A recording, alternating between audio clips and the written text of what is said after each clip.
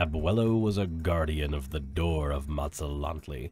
He held the key to the door and was tasked with protecting it from the scourge of the mycoids, fungal creatures with only one purpose: consume all and expand everywhere. Abuelo died fighting the mycoids in the city of Tapazelio, only to have his poncho discovered by Quintorius Kond shortly after he was done wrecking the Pioneer format. Kond resurrected Abuelo as an echo. Abuelo later accompanied Imperial soldiers through the door he once guarded. Unfortunately, opening the door to the core of Ixalan allowed the Myco-Tyrant, a mycoid who had assimilated several other exploring pirates and had become incredibly intelligent, to make its way through the door into the core that Abuelo was supposed to be guarding. He would fend off the mycoid menace once again, until another pirate, Breaches, would finally help him destroy the fungus for good. So that was a very brief overview of the story of Abuelo Ancestral Echo. I think a lot of Commander players don't realize that every single one of these creatures, for the most part, has some story or lore significance in Magic the Gathering. A lot of people just kind of treat them as the creatures that helm their decks and nothing more. So I figured I'd go ahead and give it a shot at, you know, kind of giving some of that story about those characters before talking about the deck. Though I know that most of y'all are here to talk about the deck specifically. That said, this deck is actually a suggestion from Marcane Themain, who said that he loves these budget decks and wanted me to try my hand at making a budget build of Abuelo. So here we are. Here is Abuelo, and his abilities are Flying and Ward 2, so it's very hard for people to get him off the board early game. And we can pay 3 mana to exile any creature or artifact we control, and then pop it back onto the battlefield at the beginning of the next end step. So I think it goes without saying we're going to be playing Abuelo as a blink commander, and what that means is we're going to be abusing several creatures who will be getting their abilities when they come into the battlefield, and we're just going to be blinking them over and over again in an effort to basically break their abilities over our kneecaps. So, since this is a blink deck, I think it's very important for us to first talk about our blink cards. These are going to be the cards that we are going to be using to reset our battlefield over and over again on top of Abuelo's ability. We don't want to rely solely on our commander for that, and there's a lot of interactions we can get with blink cards over and above what our commander would do. So, first of all, we have Momentary Blink, exile a creature we control, and then put it back onto the battlefield. This has flashback, so we can use it again after we use it. Icewind Stalwart, when it comes onto the battlefield, we can exile a creature we control that's not a warrior, and then put it back onto the battlefield under our control. Restoration Angel, same thing, just it gets a non-angel and blinks it. It also has flash. If you have the Restoration Angel and the Icewind Stalwart, by the way, they will blink infinitely with one another, so if you build your deck with some type of ETB trigger off of that, then you can go infinite with that if you so choose. We also have Scroll Shift, exile any artifact or creature or enchantment we control, then put it back onto the battlefield. Also gives us a draw. Flicker Wisp lets us exile any other permanent and then put it back onto the battlefield at the end of the end step. Planar Incision lets us blink an artifact or a creature. Turn to Mist lets us exile any creature at all and then return it to the battlefield on its owner's control at the beginning of the next end step. This is an interesting card for us. If somebody steals one of our creatures, we'll be able to use this to get those cards back. We also can use this to take a problematic creature out of combat, so that's an option we have as well. We also have Displace, exile up to 2 creatures we control and then put them back onto the battlefield under their owner's control. So there's another way we can blink, but this one will blink multiple cards. Speaking of multi-card blinks, though, we also have Lazelle's Acrobatics and Semester's End. Both of these will let us exile all, or, you know, as many of our creatures as we want in some cases, creatures we control, and then put them back onto the battlefield at the end of our turn. Lazelle's, on the other hand, though, allows us to roll a die to figure out if we are going to be putting those onto the battlefield at our end step, or putting those onto the battlefield once and then exiling them until our end step. So we either get our blink triggers immediately and then throw them away, or we just dodge out from board wipes and dodge out from kill spells. Either way. Then we have Urian, the Sky Nomad. If you played in the modern format, then you already know how much of a pain in the butt this card is. But Urian says that when it enters the battlefield, exile any other number of non-land permanents you control, and then put those cards onto the battlefield at the beginning of your next end step. So Urian, actually, if you have Urian and a Restoration Angel, these two can just infinitely blink between each other each turn. So each turn cycle, you get a new set of your blink ETB triggers. This will give you a ton of value and will cause you to be the problem of your table for a very, very long time. So maybe it's a good idea to snipe one of these away if you're fighting against this deck. But if you're playing this deck, just remember that's an easy way that you're going to gain advantage. Speaking of advantage, one of the primary ways we have to gain advantage in this deck is with a boatload of draw power. So let's very quickly go over that. We have Priest of Ancient Lore. It lets us draw a card and gain a life when it comes into the battlefield.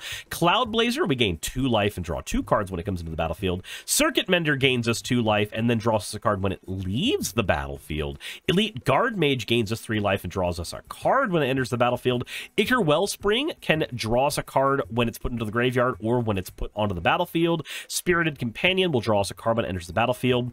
Watcher of Tomorrow's really interesting. It has Hideaway. When it comes onto the battlefield, exile the top 4 cards of our library, put one of them face down, put the rest in the bottom of our library. Whenever this card leaves the battlefield, we can just put that card right into our hand. So this gives us 4 cards deep of card selection, and because we're going to be linking it so many times, we will always have the ability to get that card. And if the opponent tries to kill the Watcher of Tomorrow so that we don't get that ability any longer, then we'll just get whatever he hit away the first time into our hands immediately. So we really never lose with this guy. Muldrifter, when it enters the battlefield, draw 2 cards. It also has Evoke, which is important. We can pay the Evoke cost, drop the Muldrifter onto the battlefield, and then just blink it back onto the battlefield, giving us an extra draw automatically. We can also use Abuelo's ability to just blink it the minute it comes out. It'll cost 1 more mana than playing it normally, but it'll draw us 4 cards. Like, just... Muldrifter's a good Magic the Gathering card. People don't play Muldrifter enough anymore.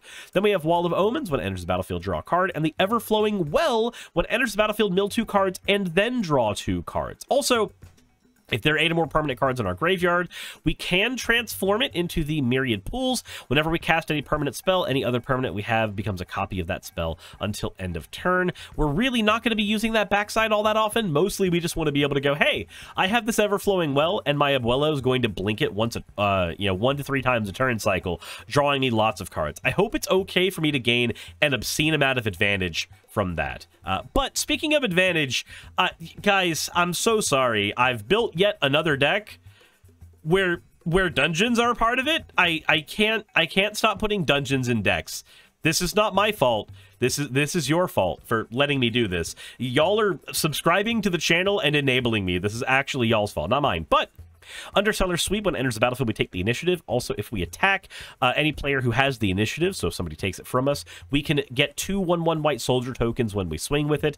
Arakoa Sneak has flying, and when it enters the battlefield, we take the initiative. Feyweld Caretaker, when it enters the battlefield, we take the initiative. If it's our end step and we have it, we get a 1/1 blue fairy. And then the broken-ass Tomb of Horrors Adventurer, when it enters the battlefield, you take the initiative. Whenever you cast your second spell each turn, copy it. If you've completed a dungeon, copy that spell twice instead, and then you can choose new targets for the copies. So a really quick rundown of what the initiative is for those who might have forgotten.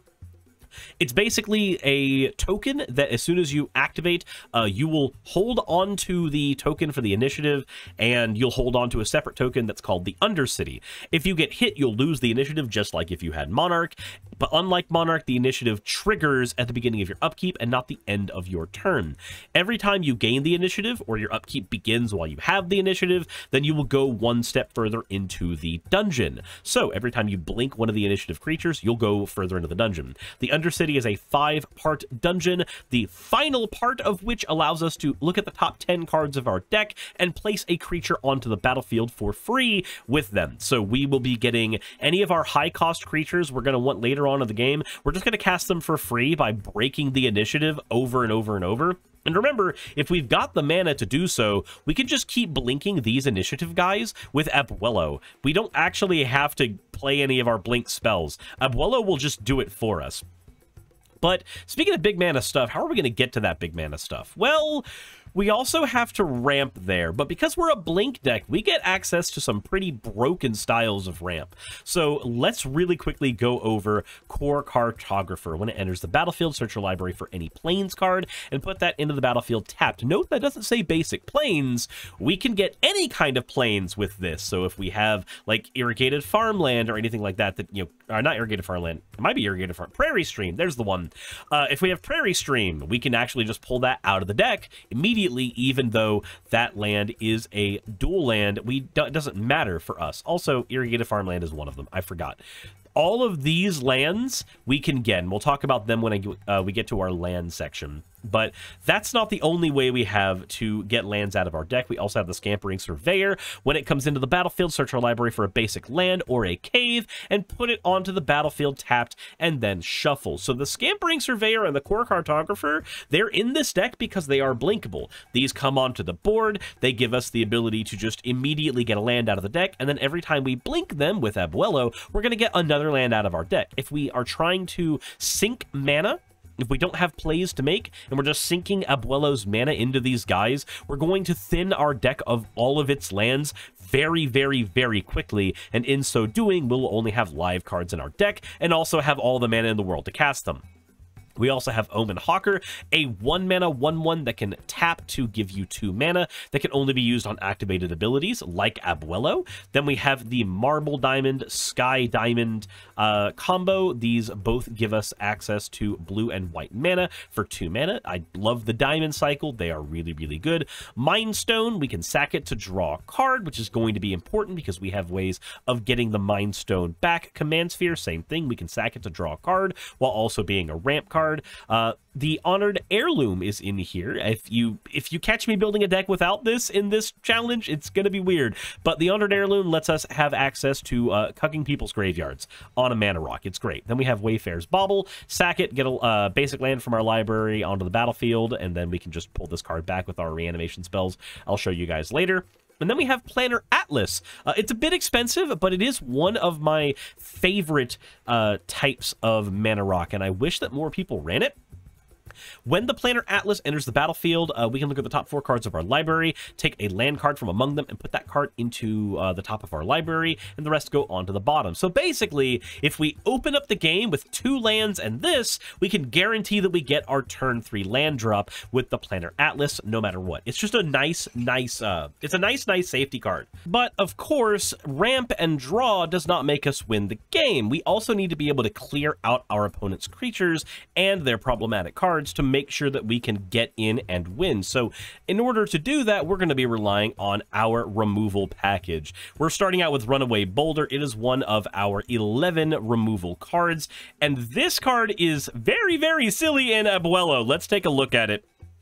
So the Runaway Boulder enters the battlefield, and it deals 6 damage to any creature an opponent controls. And because it's an artifact, we can blink it with Abuelo. We're just going to drop this on the board, blow up a creature, and it's not a good rate of return the first time. But then every single time we get to pay 3 mana to deal 6 damage to another creature, over and over and over, it's just gravy. And then, of course, we have Meteor Golem, enters the battlefield, blow up any non-land permanent an opponent controls. War Priest of Thune, ETB, destroy an enchantment. We also have Negate to protect our board. It's the 1 token counter spell we're going to be running. We're just going to counter any non-creature spell. And then we have the Space Marine Devastator. When it enters the battlefield, blow up any artifact or enchantment. We can also squad 2 so that we can replicate this card a bunch of times when it comes out. Most of the time, though, we're just going to drop it down and start blinking it. Duplicate, when it enters the battlefield, exile a creature an opponent controls. The rest of the text ain't too relevant. Spine of Ishash, destroy any permanent at all when it enters the battlefield. If it ever touches the graveyard, we get to put it back to our hands. We're going to get this card down, and we're just going to blink it with Abuelo over and over again to guarantee that we are blowing up all kinds of problematic cards. Oblivion Ring, when it enters the battlefield, exile another non-land permanent. When it leaves the battlefield, return that card to its opponent's control. However, what we're going to be doing with O-Ring is we're going to be casting it on a card, and then before it goes to its second trigger, we're just going to be exiling it with Abuelo. That gets us rid of any card the O-Ring touches, and they don't get the card back because Abuelo can thread his effect into O-Ring that quickly. Also, our other blink spells can thread into it, but the fact that our commander can do it is just nutty. We also have Kutzel's Flanker.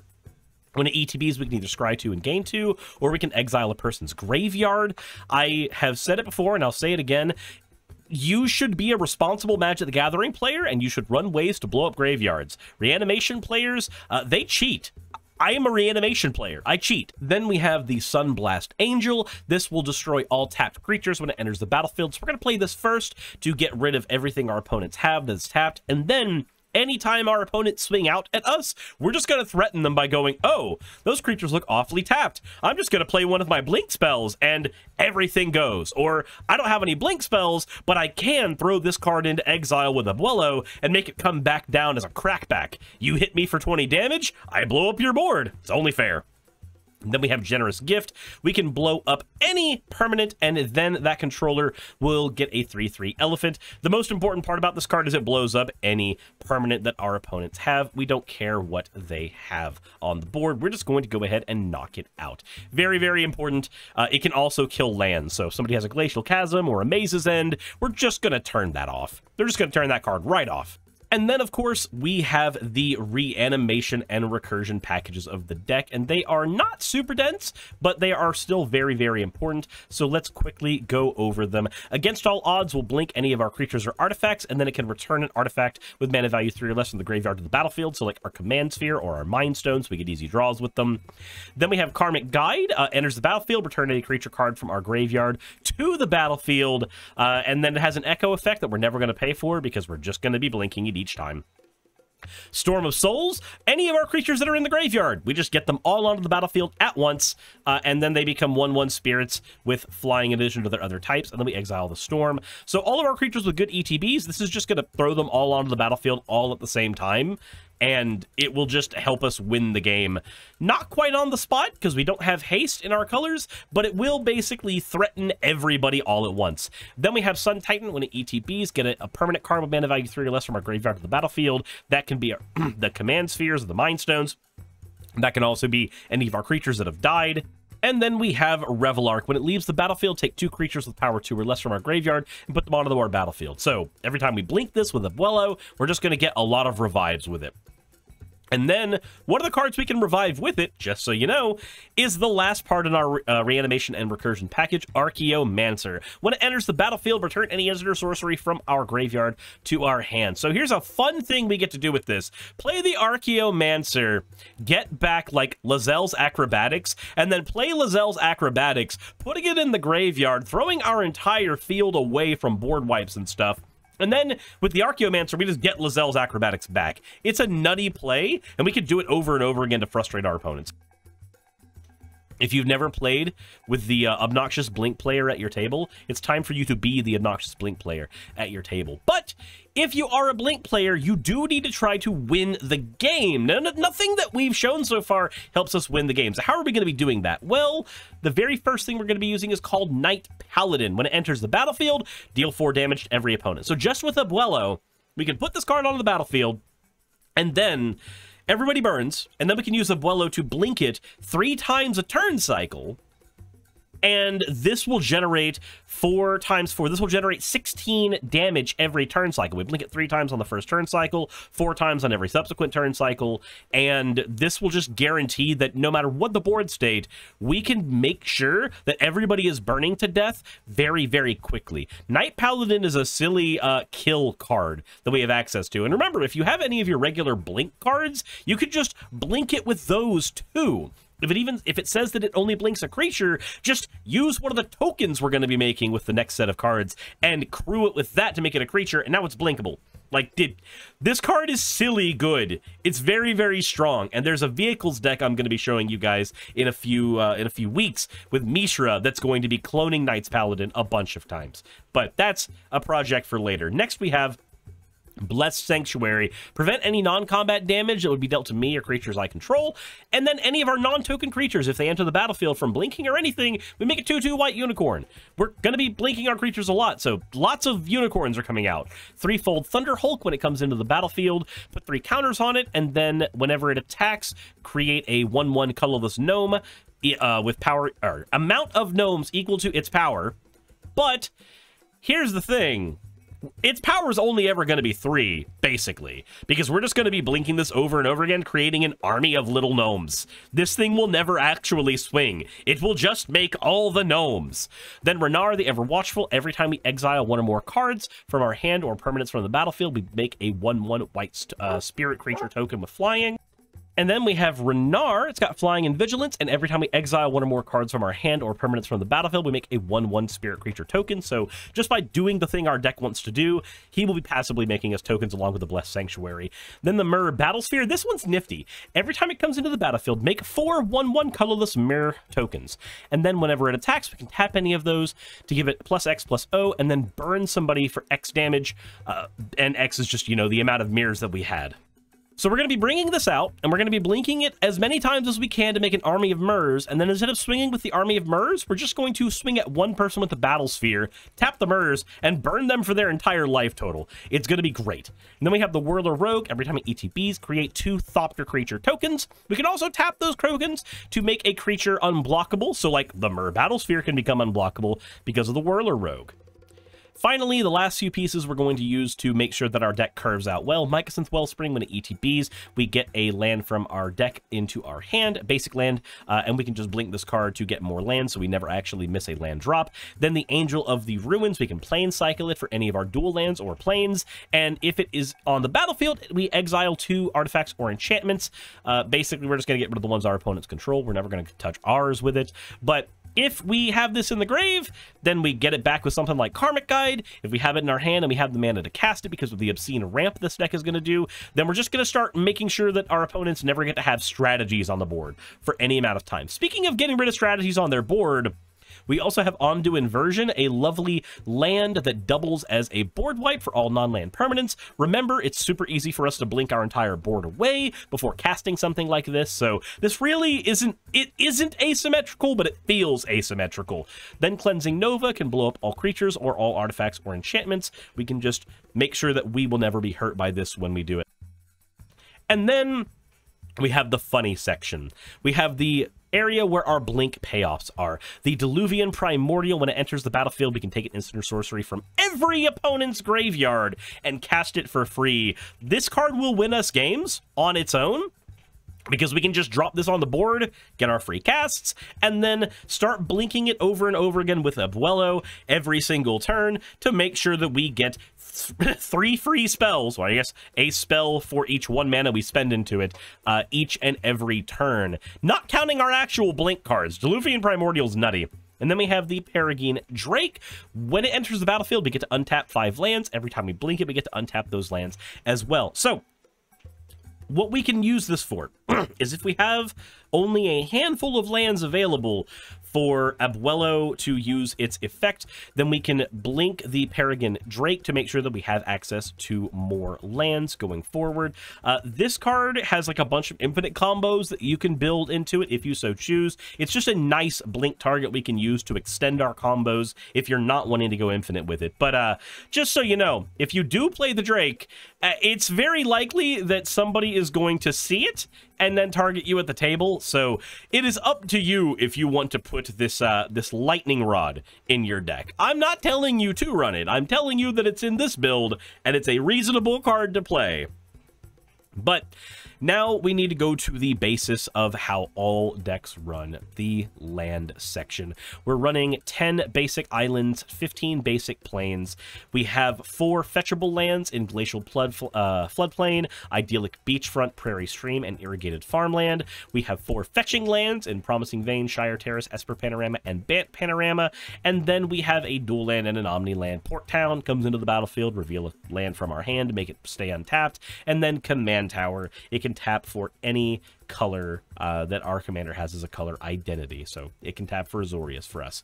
And that is it for Abuelo. He is a very, very run-of-the-mill blink commander. I'd say actually If you are new to the game and you want a commander that will give you a lot of advantage and make sure that you don't run out of resources while you're playing, because there's nothing that feels worse to a new Magic player than running out of cards and just watching everybody else play the game. If you want a commander that will make sure that you are always in the driver's seat of your deck, Abuelo's a really good way to do that. He can protect all of the cards on your board with his exile ability. He protects himself with Ward 2. He can blink all of your stuff to make sure you gain tons of advantage. And all in all, he's just a really cool commander. I'm glad this guy came out. I actually didn't know that he was a thing until he was mentioned by that comment, because we have so much Magic product that comes out these days. So I had no idea he was even a thing. I haven't seen anybody play him yet. I guess when they think Azorius Blink, they'd rather play like Brago or something. But he's perfectly serviceable as his own commander, so give him a shot. And if you want to build him as well yourself, let me know what builds you end up doing. And if you end up building this version of Abuelo, then hey, let me know in the comment section below. That said, if you have any other suggestions, both for this deck and for future decks for me to cover, then please let me know in the comment section below. Hopefully y'all enjoyed this one. The final cost of the deck came out to $15.17, so just 5 cents over $15, well within a margin for error for that deck. And the markets, as cards come in and out of the market, that will affect those prices. The deck will float in and out. So if you have suggestions for me, let me know in the comment section below. But as always, everybody, I have been thoroughly enjoying this project of mine, and I've been enjoying I've been enjoying growing this channel, honestly, and seeing you guys just come in and give me positive feedback on it. It feels great. My throat is ravaged. I normally do these videos in one take, and I'm sitting here staring at a bunch of pieces in the editing reel, so I guess I've got a lot more work to do now than normal. I should probably not record these while sick. Anyway, as always, everybody, thank you for watching. Hit the like button, subscribe if you haven't already, and insert end of video tagline here. Hey, I just quickly want to give a thank you to all of my wonderful patrons who keep this show running. YouTube and Twitch are a pretty bumpy ride at the best of times, and the stability that Patreon provides me is worth more than I can say here. I'd also like to thank each and every one of my $20 and up patrons here, and they would be Red Joker, Blitzkrieg, Cameron, Dren, Jemshin, Smiling DM, Poundini, Mabbity Babbity, Naomi, Isaac, Agamotto, Jordan, Ravi, Giuni, Kiratorian, Prisma, all of you, Sagitt, I'm not saying that part, and Starlight. And finally, thank you to everyone else that helps keep this channel alive. While you're here, why not check out another video? And thank you for watching.